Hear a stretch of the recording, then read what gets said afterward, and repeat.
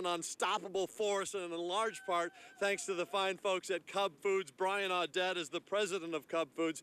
Thanks so much for hosting us here at Sunrise. All right, Perk, we're going to win this thing, right? I love this. I love the vibe. We're getting food right now. Bring it up. Sure.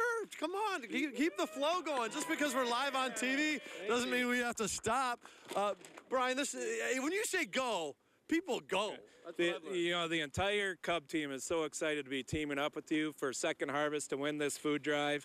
I do want to thank a few of our vendors who have done just a fantastic job supporting us.